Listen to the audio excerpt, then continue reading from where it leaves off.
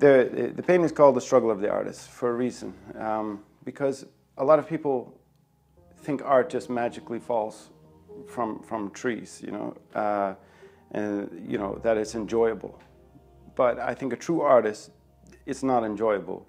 It's work, and it's effort, and it's problem solving, and that's what this painting's about. It's not about, you know, if you like, I remember I was talking to this old guy once, and he was like, "Oh, when I paint, I dance." I remember looking at him. I'm like, "What are you talking about? You dance?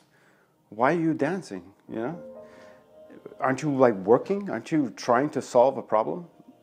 He's like, "No, I just enjoy it." It's like, well, this is your hobby. This is not your art. An art form like a painting like this is an effort. It's like boiling everything down to the simplest pieces to quicker communicate your message. And in this painting, it's writers, musicians, sculptors, painters.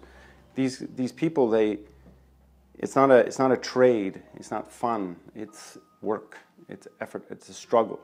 It's to create something new, innovative. Because if you're doing the same thing over and over and over and over and over and over again, that's great. You make good money from that. That's fine. But you're not. That's a craft.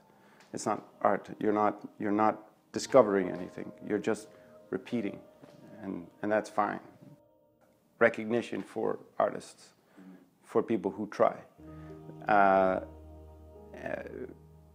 I honestly think that if you make money as an artist, that's marketing. But if you are struggling to problem solve, that's an artist. It's intended to honor artists, people who try. Whoever feels the same way, who wants to put it in their house, that's up to them. I don't know. My process is mainly I sketch first to get a rough idea, and then, to be honest with you, you kind of feel it out as you go. You feel how the canvas works, because when you sketch something, when it's small, you know, it's small. It doesn't feel the same way as if it's big. So you have to have an idea of a composition that you want to do, but eventually you have to be prepared to let go of everything you planned if it feels right. And you kind of paint with your stomach a bit. You know what I mean? Like, you have to feel it, because that feeling is what's going to communicate to the person.